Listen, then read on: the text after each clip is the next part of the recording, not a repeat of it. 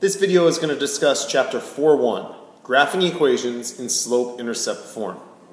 So the first thing we're going to start with is the formula for slope-intercept.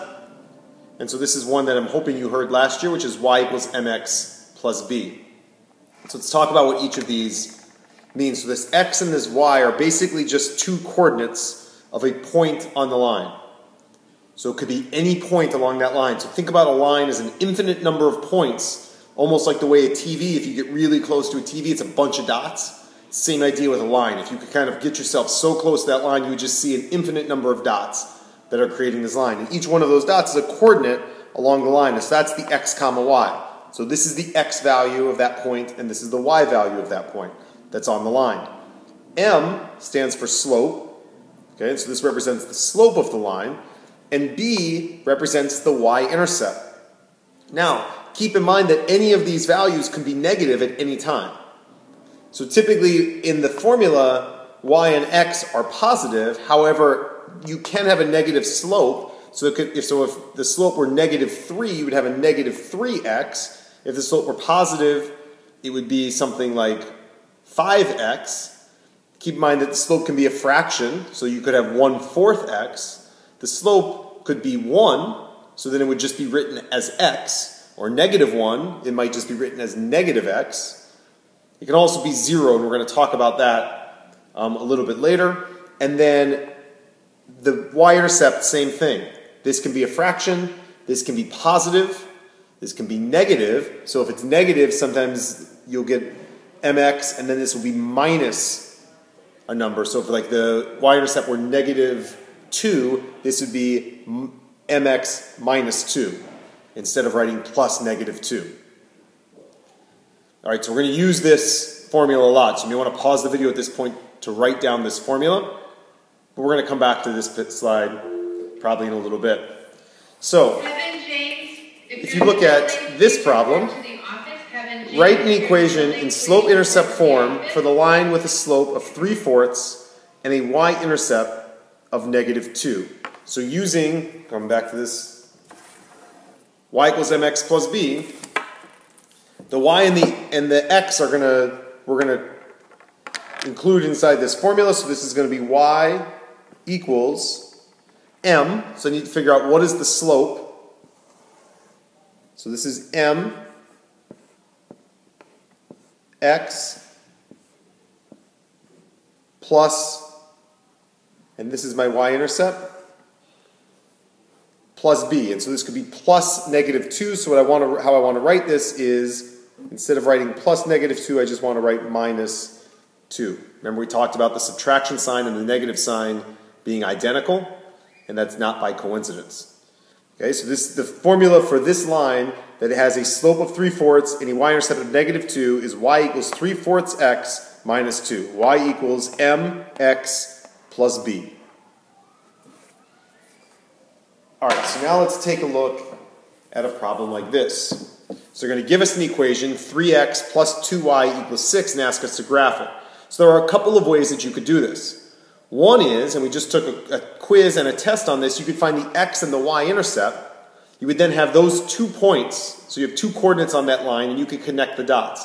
So to find the x-intercept, I would substitute a 0 in for y and determine what the x-intercept is. And then to find the y-intercept, I'm going to put a 0 in for x and determine the y-intercept. Again, that's one way, but that's not the way I want to focus on today. So the idea of what I want to work on today is getting this into y equals mx plus b. So what I need to do is get the y by itself on the left side, and then everything else is going to be on the right. So in order to do that, I'm going to subtract 3x from both sides. Now when I subtract 3x from this side, this will go away, obviously, and I'll be left with 2y equals, and then keep in mind I cannot subtract 6 minus 3x. That does not equal 3x. Does not equal 3x. And so what I'm going to do is I'm going to write -3x plus 6. Now some people would write this as 6 minus 3x. The reason I want to write it this way is because I want it to be in mx plus b form. Right? So I want the x towards the left of this expression, and I want the constant on the right. But I'm not quite done yet. because this is 2y equals mx plus b, and I want it to be y equals mx plus b. So I now need to divide everything by 2. And I want you to notice that I have to divide everything by 2, not just this part.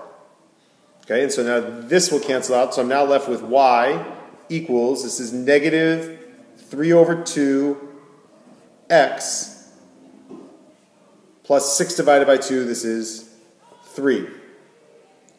So I now know that this is my slope, and this is my y-intercept. So I'm now going to graph this on a coordinate plane, so I'm going to rewrite this equation, negative 3 over 2, negative 3 halves x plus 3. So I'm going to rewrite this up here so I make sure I have it. Y equals negative 3 halves x plus 3. So the easiest way for me to graph this is to start by using the b. So keep in mind, I'm going to come back to this in a second, b is my y-intercept. So that is, where does it cross the y-axis? So it crosses at positive 3. So I'm going to go 1, 2, 3, and that's going to be my first point.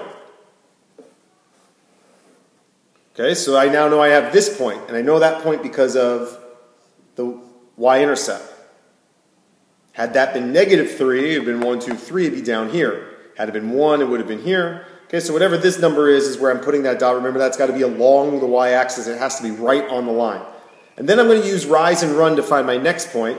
And so I'm going to go negative 3 is my rise, and my run is 2. So I'm going to go down 3, 1, 2, 3, and I'm going to run 2, 1, 2. Now, the most common mistake that people make when they're using rise and run is instead of using this as my starting point, they'll come back to the origin and use the origin as a starting point, and they'll go down 3 and over 2, and their point would be here, which would make the line go in something like that.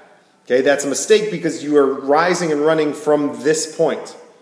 Okay, the other thing you could have done if you wanted to make this negative 2 is you could have rose 3, 1, 2, 3, and then ran to this direction. You'd still be along that same line.